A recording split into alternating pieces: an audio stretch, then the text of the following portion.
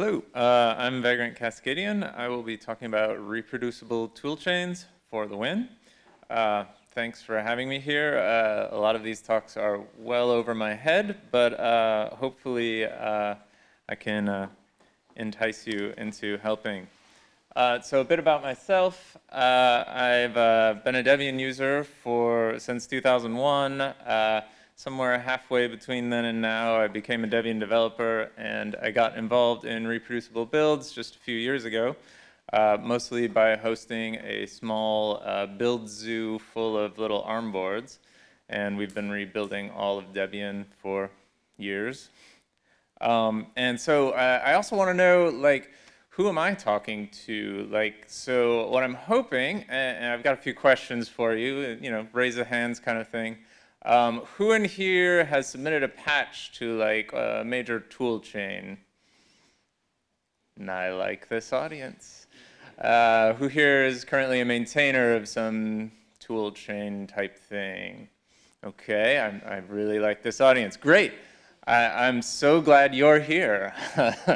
I figured, given the nature of the conference, this audience would be like that, and I'm glad to see you all showed up.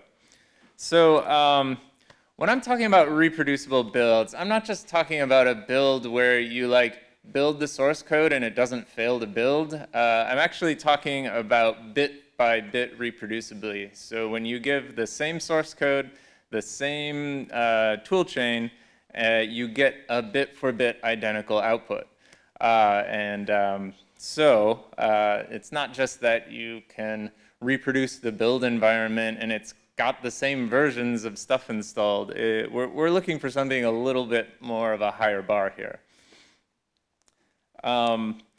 Historically, software was reproducible. In the way old days, you knew exactly what every single bit was. Things have gotten more complicated over time, and that's no longer the case. But somewhere, I've even heard stories in the early 80s, a lot of the GNU toolchain, there was effort to actually make the toolchain itself reproducible and its outputs. But then time passed, weird things happen, and that's not the way it is today, which is a shame, but we're working on fixing it again. So what matter? Why does reproducible builds matter? Well, there are a number of reasons. One thing that it is really useful for is you can detect backdoors in your build environments, or if you're building software on a developer machine, you can just look for weird things. If normally the build result doesn't come out identical, then it doesn't set up any red flags. So this allows us to do some things that you wouldn't be able to do otherwise. It also optimizes for like build caches, like Ccache and things like that. The more reproducible things are, the more the faster rebuild times you can have. And also, since this is a GNU event, license compliance verification actually becomes a lot easier with reproducible builds. And I'll be getting into that in a bit. And personally, it just feels wrong when you build something and you build it again and it comes out different and you didn't change anything. To me, it's kind of just like a moral imperative that stuff builds the same. One of the ways, what it won't do for you though, it's not going to detect flaws in your source code. So it's all about what you feed into it is one of the inputs, and what you get out of it should be the output. It's not going, if you have broken things in your input, you're not going to detect that the outputs are broken. But so with GPL compliance, I think this audience gets that source code is what you use to write free software. Binary code is what's actually used. How can you prove that the binaries used are the actual results of the source code, or at least the intended result? Reproducible builds gives you a way to maybe not prove, but gain greater confidence that you're actually producing the right result.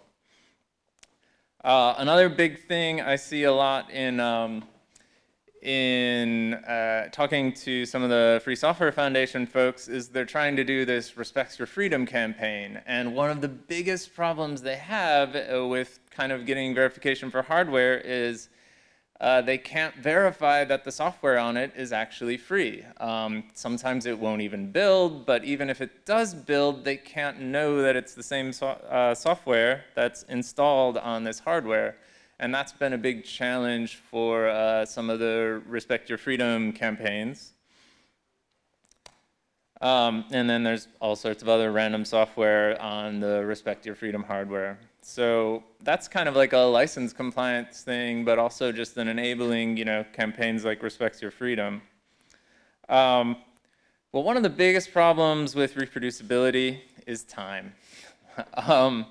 So for whatever reason, over time, people really have gotten in this habit of just embedding the timestamps in all sorts of intentional and unintentional ways in their build results.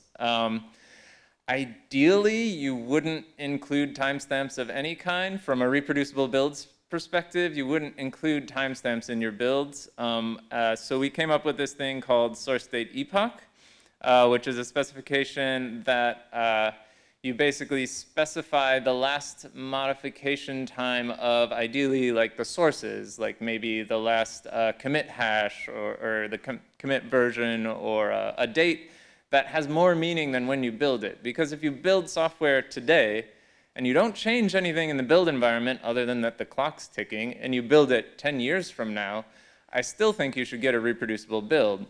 So we find that the source date epoch specification was really useful in defining a meaningful time sort of thing that you then can embed into your binaries. And the last modification of the sources seems like a much more meaningful result to embed there, at least to us. And a lot of upstreams have started adopting this spec.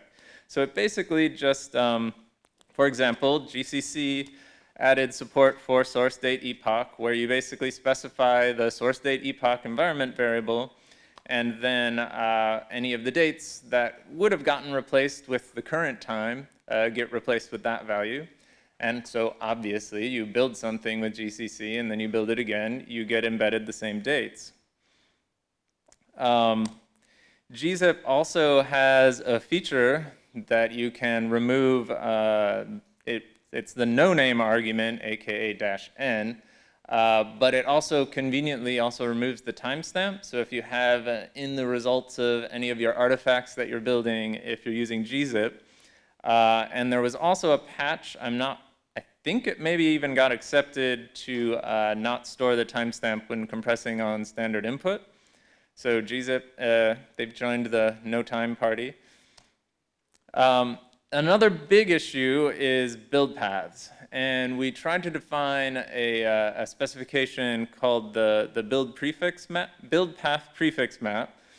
And this is something so that if you build the software, there are all sorts of ways in which the files get embedded into the binary results. And so if I'm building it in home Bob and you're building it in, home Alice, you shouldn't get a different build result. And so a lot of the full paths get embedded, but we tried to specify the build path prefix map to make all of the paths relative to the source. So that way you can still get a different reproducible output depending on independent of where you built it in. One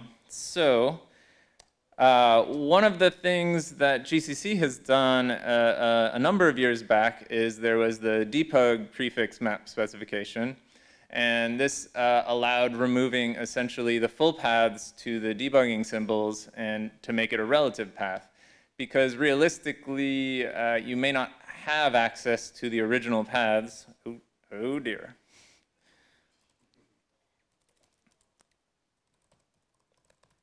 You may not have access to the original paths in your debug symbols. So realistically, it's not meaningful data to embed in there. So really, you just need a way to find the debug information, and GCC has a command line for that. But we also see a lot of things in, yes, and in Debian, dpackage by default will enable that flag for GCC as of 2016 in an earlier version of dpackage. But very recently, there was a new, relatively recently, I think it made it into GCC 8, there was the macro prefix map and the file prefix map, which this kind of does almost exactly what we always wanted for reproducible builds, which allows you a way to specify when you have a path that you're building with, and it starts with this string, replace it with this other string, which could even be like /, and suddenly you've got these relative paths, which is awesome. We're pretty happy about that. But, so I mostly work with Debian, and we have the GCC captures build path issue. Unfortunately, when you pass file prefix map into the binary, it only solved roughly a third of the issues, and that's because some binaries still end up embedding they embed the flags used that GCC was called with into the binary, and so you've moved the problem from one place into another. So, and that's not necessarily GCC itself, but some toolchains, I know Qt toolchains in particular do this, and possibly CMake in general. So we still ended up with roughly 1,000 packages in Debian unreproducible because of this. Earlier, Shimin Lo tried to propose getting the full build path specification in using an environment variable. Because command line arguments, they sometimes get embedded into the build results, and so it was unfortunately rejected on the premise of taking data from the environment variable, which was a little bit perplexing because we had just had all this great success getting the source state epoch environment variable in, and they said, well, if we would have noticed, we would have rejected that too. But anyway, so some ideas about how to work around that. Possibly maybe a new command line flag which wouldn't actually show the data that you're trying to embed. I just kind of came up with file prefix map from env, and then you specify the variable to pull it from. So it's very explicit, but you still don't have the actual prefix map. And the other thing we're basically doing a lot of in Debian is just working around this issue by building in the same directory. So on our test infrastructure, we're rebuilding in a predictable path for our testing release, and for our unstable in workflow branch, we're still doing build path variations. So this is kind of like the middle road. It's a simple workaround, and we've kind of backburnered the build path issue to some degree.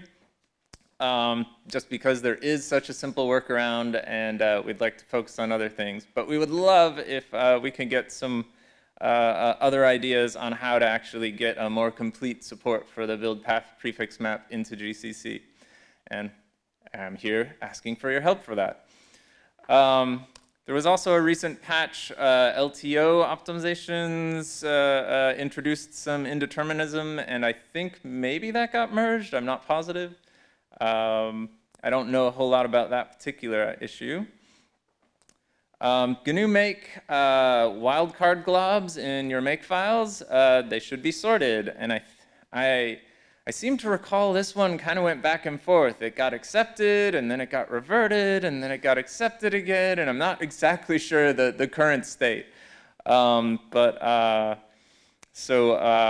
if you have a make file and you have a glob in there to specify, all your splat-C files or whatever, the order that those come out in, if you want it to be reproducible, it can change the order of the results.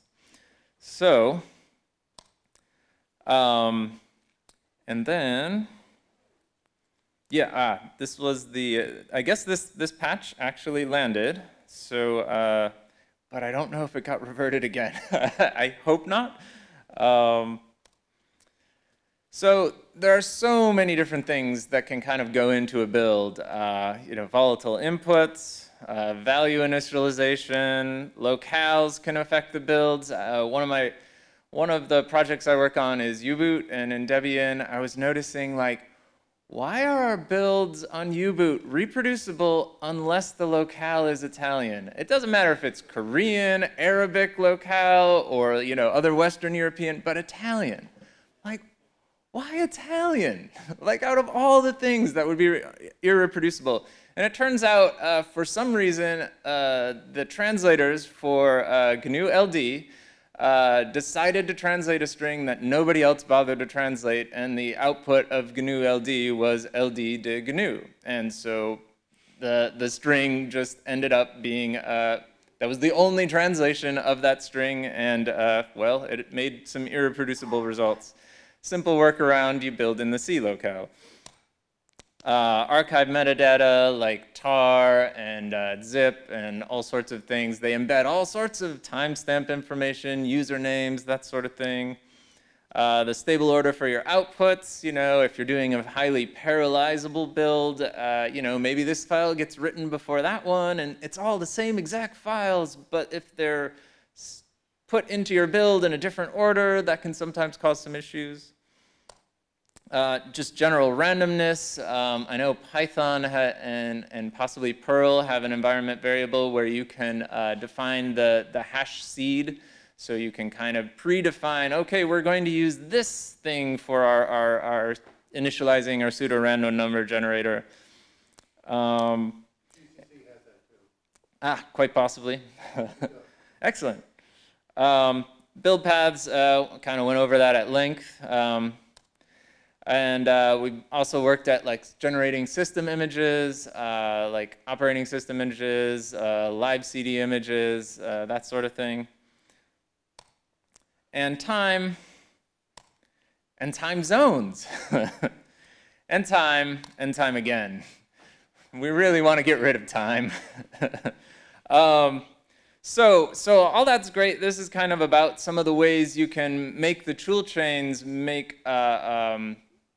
you can incorporate ideas and features into the actual toolchain itself.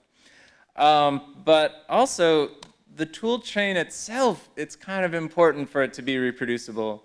So right now in our test suite for Debian Unstable, there are 6 kind of key unreproducible packages: Bash, Perl, or Bash, Linux, Perl, and binutils, GCC. Quite a few GNU tools in there.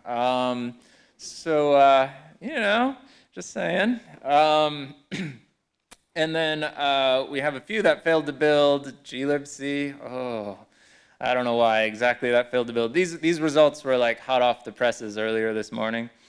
But in our testing suite, it's a much prettier picture. One of the main differences between our testing suite and our unstable suite is we vary build paths. And here, the only unreproducible one was GCC itself. So that's looking a lot better. And I would love to see GCC reproducible. xzutils is another one. I don't know if anybody knows much about that. And then most of them, the vast majority of them, are actually reproducible once we make the build path stable.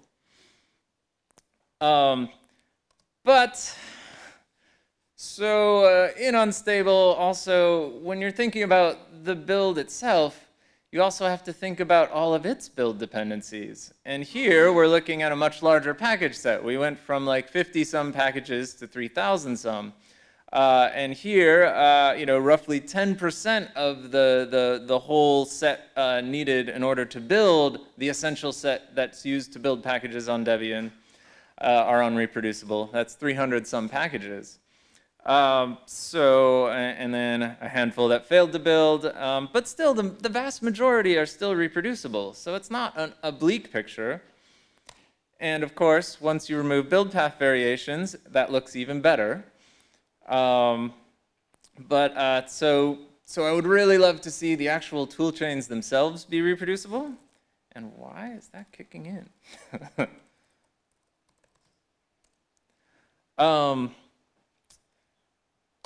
Let's see, and another project that's kind of like our sister project to reproducible builds is the Bootstrappable project. So what compiler do you use to compile your compiler? It's a classic bootstrapping problem. They've often talked about it in terms of like yogurt. Like in order to make yogurt, you add yogurt to milk.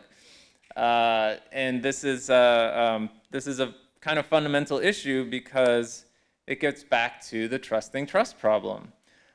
So, I mean, this is a problem that was mentioned in the early 80s based on work that maybe even went a decade or more earlier than that.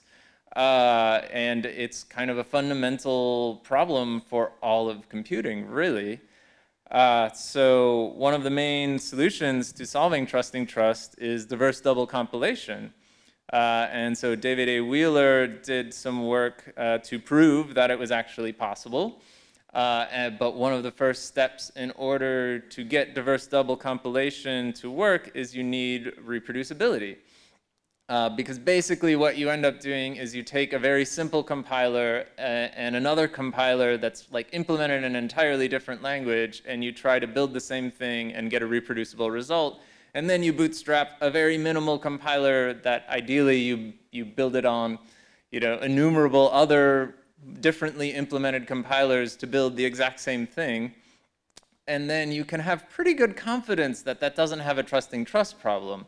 Ideally, maybe you even build it in a language that was just invented a couple years ago to bootstrap this new compiler.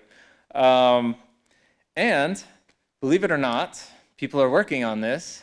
The GNU Mess project has been working on, they basically got a self-hosting scheme interpreter that can be used to build a very minimal C compiler, and that C compiler can be used to build GNU Mess, and they're basically working on bootstrapping a compiler, and I believe GNU Geeks soon will be using that to reduce the amount of just random blob binaries they use to bootstrap their distribution. And so we're actually looking in the not so distant future at possibly seeing a distribution of software that has solved the trusting trust problem, maybe? That's pretty exciting to me. And then I just wanted to talk a little bit about some of the tools we've developed for, we've developed some tools to help you look at the differences between binary. But if you build something, you build it again, and you get these binary things. If you do a diff on a binary, you know, there's only so much you can get out of that. So what diffoscope does is it has numerous modules that will look at what is it I'm comparing against what, and then intelligently like unpack that into another format. Say you've got like an ISO CD image archive, which on it is a tarball, and inside of that tarball you have a PDF, and it just goes through and recursively unpacks all of those things. And it will attempt to render that in a way that's human readable to some degree. So it's basically, sometimes we've referred to it as diff on steroids. And it's useful for diagnosing like what exactly was unreproducible about this thing, but not exactly why. Well, it's used for analyzing why, not whether it is or not, because to determine whether it is or not, you just do a checksum, you know, a simple secure cryptographic checksum. It's available on numerous distributions, and it supports a few file formats. That list is growing. It's written in Python, and it has pretty simple module infrastructure where you can add a module, and we've made sure that tests have to come with any new additions. So it's reasonably good at producing results that work over time. And there's even a web interface for it, so you can just like pop in a web browser, feed it 2 files, and get some diff output. because it supports so many file formats, it has a huge tree of dependencies in order to get the maximal amount of support. So there's this web service which has everything installed so that you don't have to install gigabytes worth of tools in order to do some diffscope. Reprotest itself is a tool that helps to build something, and it even has a feature. It'll build something, it'll change some things that shouldn't affect the build input, but we've observed sometimes do, and then run diffscope on it to give you the result of like, why was it different? Or, oh, that worked out to be the same. And I think it even has a feature where it'll run it and then it'll iterate through the different types of variations systematically to try and identify exactly where things went wrong. So it'll go through, and one time it'll vary the locale, another time it'll vary the build path, another time it'll vary the timestamp, those kinds of things. So it'll systematically go through and help you identify like what kinds of issues should you be looking for. And yeah, there we are. And so we do need some help with reprotest. It's kind of lacking maintainership right now. So anybody who's interested in diving in, or a Google Summer of Code student or something like that, we're definitely looking for help with getting reprotest up to speed. In particular, I don't think it currently makes some assumptions that make it a little bit hard to port to a distribution other than Debian. Not huge, but nobody's bothered to do the work yet. So if anybody is a maintainer of some distribution other than Debian that would like to see this tool in Debian, we would love your help. And speaking of help, we have a contribute page. There's a mailing list, IRC, some friendly people on there. We're currently doing most of our code hosting on salsa.debian.org. The project has kind of, this latest iteration of reproducible builds kind of had a major kickstart in Debian, but we do have a lot of contributors from other projects. But that's where our hosting infrastructure is. And we have a test infrastructure. If you go to test.reproduciblebuilds.org, you can see all sorts of pretty graphs and things. And if you maintain a package, see if it's reproducible in Debian or not. That's pretty much it. So I was hoping to have a nice long question and answer session, maybe even merging into like a BOF-like kind of thing. Please ask away, dive in. I mean, one of the problems is the compiler is not enough. You have to also do the operating system, all the include files, all the libraries to make sure that you have exactly the right library, because bugs happen and all that kind of stuff. I've even run into cases where the new version of the machine implements instructions differently and stack things that were invalid code in the thing, but it still shows up in terms of the differences. Sure. Yeah. So we're working on systematically trying to root out those kinds of problems over time. Yeah. Anyone else? I've got a question about reproducibility at the level of a whole distribution. So do I understand correctly that what you'd like to get to eventually say is that if you take the source code of some release of Debian and then you do the double diverse compilation, you should be able to bootstrap it, and in the end it will converge to exactly the set of binaries that you had in that release? That's my goal. One of my fantasies is to actually do an extremely inefficient rsync where we create a complete mirror of Debian that was done by recompiling everything. Do I understand correctly that right now, however, for example, say you switch the version of GCC and Debian from 9.1 to 9.2 or whatever, you don't then automatically replace all the binaries that were built with 9.1 with ones built with 9.2 if that generates different code? That's definitely true of Debian. I know GNU Geeks or NixOS tends to actually do the recompilation. When you change a part of the tool chain, you necessarily have to rebuild the entire downstream of that change. Debian doesn't do that per se. Most of our testing right now, our best numbers look like 94% It's a bit of a last mile problem, though, because we've solved all the easy issues. Oh, what was I going to say? I had one more point on what you were saying. Basically, just go on.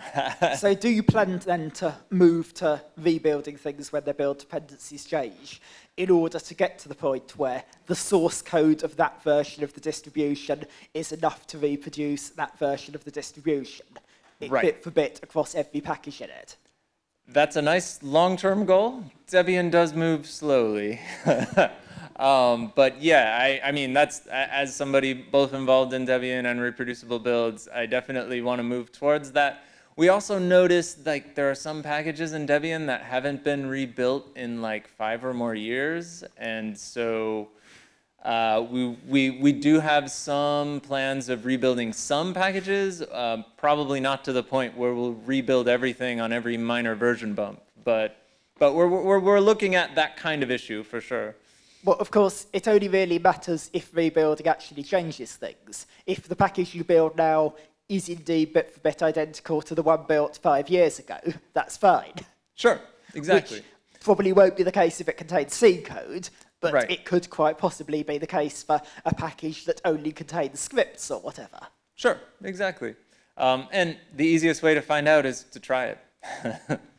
So yeah, anyone else?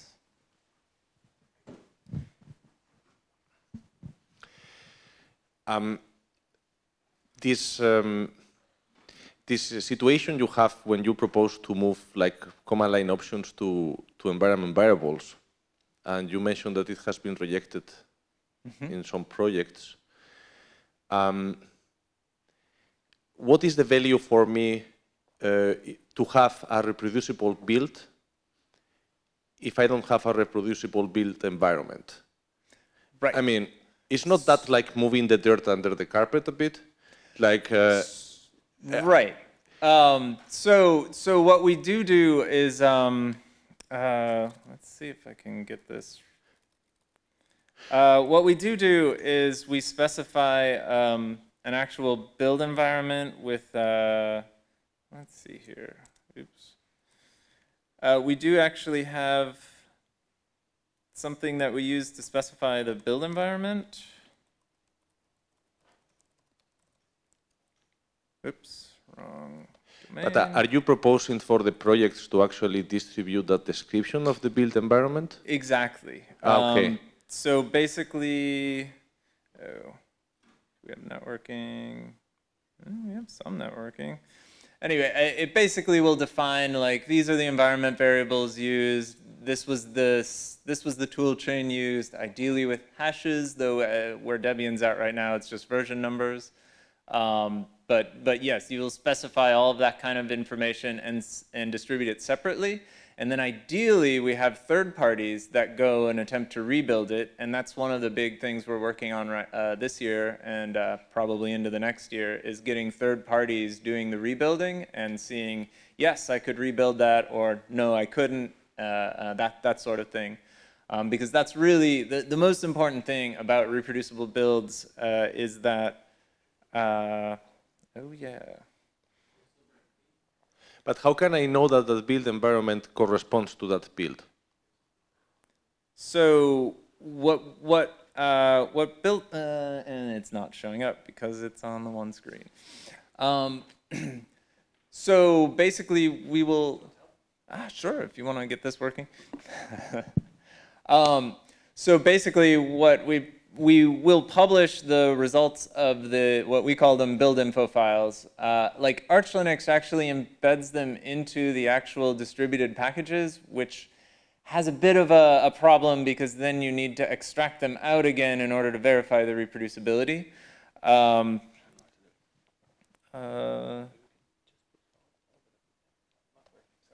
Not working. Okay. Yeah, I would like to show you a picture of what it looks like. But basically, we distribute that possibly through another channel, and then people can look at the build info and use the build info to actually reproduce the build environment. And we're not, it's the kind of thing where we're not expecting I mean, possibly a minor change in one of the build dependencies might result in a reproducible result, but we are expecting you should have the exact same versions of all of the tool chains involved in order to actually reproduce. Long term, in order to really get into diverse double compilation, you need to be able to reproduce like at least like a key seed compiler of some form with diverse things. But in the general case, we're looking at tool chains having identical versions, like ideally identical bit for bit. Another question? After you've got the third-party checks, there is also the matter of protecting the software distribution channels by ensuring your protocols guarantee that everyone is receiving the same packages rather than the system being compromised so as to give a different package to particular people. Right. So things like certificate transparency type things Yeah. need to be applied to distribution channels to avoid a targeted attack, so the people verifying the packages get the correct versions and one particular target for the attack gets a compromised package. Right. Yeah, and but to a large extent, reproducible builds helps detect those scenarios. I mean, because if you have 100 builders and 90 of them get a valid build, a matching build, and 3 or 4 of them get other random results. I mean, so in a sense, I mean, definitely you want to secure your distribution channels, but also reproducible builds adds another layer of check against that kind of thing. If the attack is targeted, say, against one particular person's system, and of course that would not be any of the people who are verifying the builds from sources. Right. The attacker wants to attack one particular person, so they deliberately do not attack the people who are doing the verification. So Sure. to avoid that sort of targeted attack, you need Sure. the update mechanism to verify to have some method of verifying, yes, it's not possible to distribute a package unless there is this public commitment in multiple channels to precisely this binary package being distributed. Exactly. I Yeah. know and people have looked at that sort of thing, ways of, say, it's definitely being thought about. I know the InToto project kind of does that sort of thing, and then there's a build transparency logs kind of stuff that are people we've kind of talked to and worked with. So that kind of stuff is definitely necessary. I mean, with all security, it's always about raising the bar. There's always a way in, and this solves some of the problems. So yeah, any more questions? In your first slide, you suggested that reproducibility was about selected artifacts being the same. But now you seem to be saying it's bit-for-bit comparisons. Yes. It seems to me that you could actually achieve much better results if you had a more restricted set. For example, the compiled code was the same, even if the debug data was different because it had different paths in it, for example. So maybe what you should be trying to do is to find a way of specifying which bits must be the same, rather than just bit for bit. Yes, in a sense, it's actually more work, and in the long run, I mean, if the debug info is different, then how do you properly debug the thing? Well, it seems to be the same thing, but I've got a different debug file. Right, because you built it in a different environment. Your sources are in a different place. It's still the same sources and the same binaries. It's just the debug information is different. Yeah, it's just a question of where you want to draw the line, really. I mean, and you get into trickinesses when you're like, oops, I guess we should have also verified that other file, and we excluded it for some reason. So you get into that kind of a game where you're playing whack-a-mole. And so at least with Debian, we're dealing with it on the package level. So the .deb file will be the exact same checksum. And you know, similarly, you know, presumably for Fedora, Red Hat, Arch Linux, you know, so we're targeting that. Obviously, you can do reproducible builds at whatever level you want to do them at.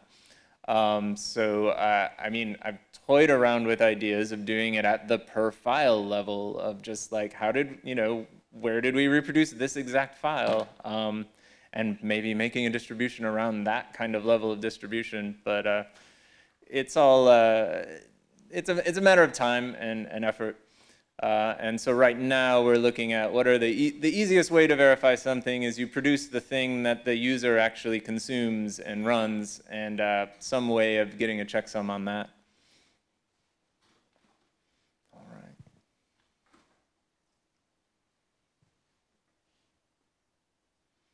Any more?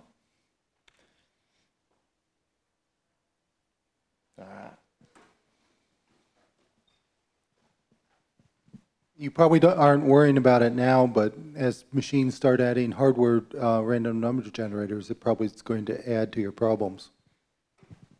Yeah, so one of the things which we haven't actually had the time to even verify, but like I did, the ARM build zoo, I call it, is just a diverse array of different boards. So I'm trying to check for hardware variation in that kind of a way. So yes, as we get more and more sophisticated hardware variations, but we haven't actually really had the resources to go through all of the logs and see if this particular board seems to consistently produce a different result or anything like that. But yeah, with 30,000 source packages in Debian rebuilt on in reproducible builds, we're testing about 4 architectures. It's a limit of human resources. But yes, definitely we're going to be looking at some more complicated things like that over time.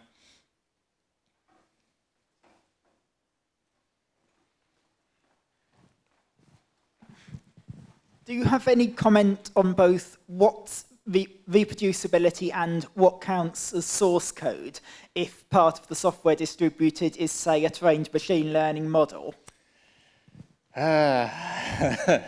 Yeah, trained models are kind of a complicated question because in a sense there really is no source code for that. They're not reproducible fundamentally, and we're seeing more and more software using those kinds of models. There are some things reproducible builds can't fix. So yeah, when looking at trained model type AI learned systems, reproducible builds probably won't help too much with that unless you can start generating reproducible trained models, but that's going to be some magic.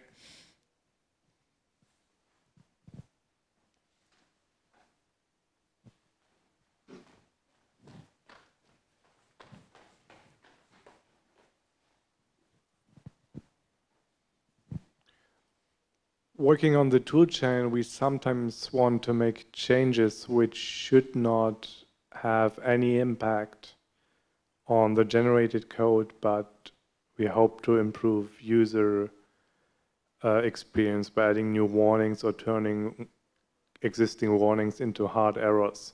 Mm-hmm.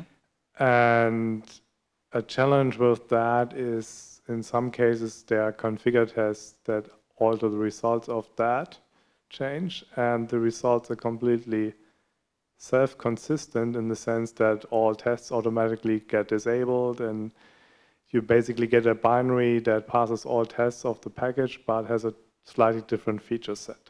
Mm-hmm. And my question is if we can use reproducible builds to inject different toolchain components under the same version number, mm-hmm.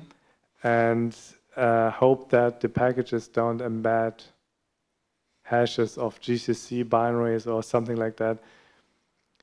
And this way we can actually rebuild the distribution with different toolchain and see if there are any differences.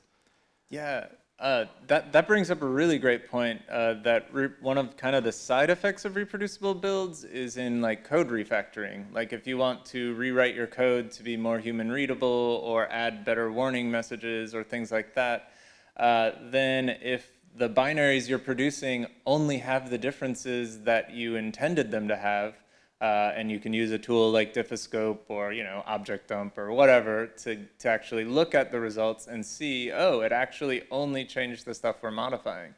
So that's a really it's really useful for code refactoring or adding a new feature and seeing that only the new feature resulted. Because if you get other random things in your new binary or arbitrary other things in your binary every time you build it, it's harder to figure out whether you only changed that one thing. So yeah. But you actually see that if you make a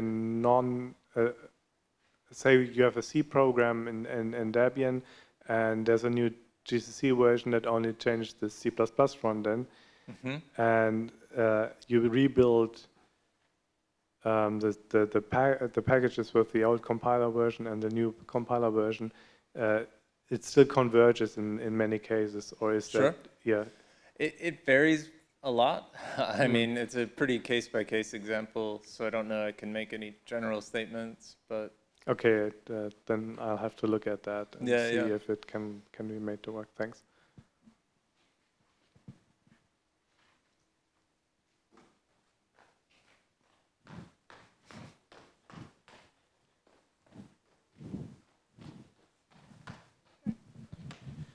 So first off, of course, I agree with you that it just feels right to do reproducible builds.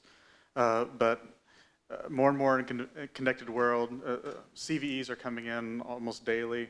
And it just seems that the tools we use to build our tools or distributions are being updated more frequently. It's like we need to update our libraries and components to build the main source compiler, to rebuild that just to fix security holes, and then rebuild the distributions.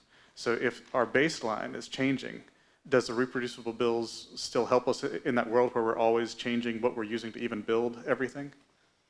Well, I mean, it does in the sense that you can make sure that because the tool chains are changing so often, maybe that's a juicy target for somebody to inject a malicious tool chain. So it can help detect against that kind of an environment. And you're really looking at, we are looking at doing verifications rebuilt against the same tool chain. So if you want to verify the build, you have to use the old tool chain, and then maybe you rebuild it again with the new one, but you rebuild it 2 or 3 times and maybe have a third party do it. Like, you know, I mean, one of the examples is like, ideally we get a rebuilder from like the NSA, the Civil Liberties Union, and the Electronic Frontier Foundation or something like that. You know, parties, and maybe like, you know, the Russian military or something, you know, parties that are inherently, arguably hostile towards one another or whatever. But if they all converge on the same result, we have greater confidence that nothing weird is going on.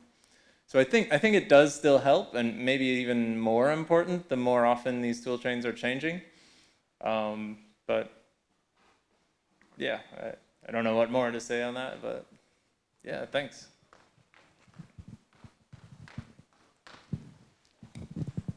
Do your reproducible builds disable network access to avoid all the build systems that like to download things during the build, especially languages such as Go and Rust and so on, that particularly like to automatically download dependent packages, which of course you really don't want to happen if you want to ensure it can be reproduced when those dependencies are no longer online? Those kinds of problems definitely need to be, you need to get the exact same inputs in order to get the same build result. So we consider those variable inputs, or yeah, so typically network access should be disabled if you're really looking for concrete reproducibility. And then like in the Debian model, you would package that dependency rather than download it automatically. That's getting harder and harder to do with these very fast-moving networks of software development, but yeah, you definitely don't want to get arbitrary input from the internet and expect a reproducible build.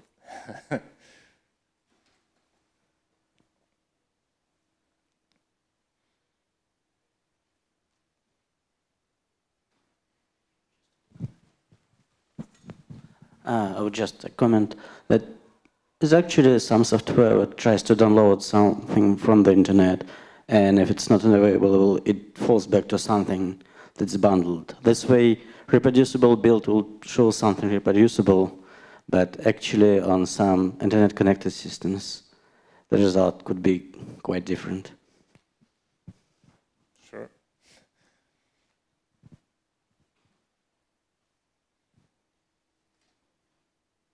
All right, last call. All right, I think we'll call it. Thanks.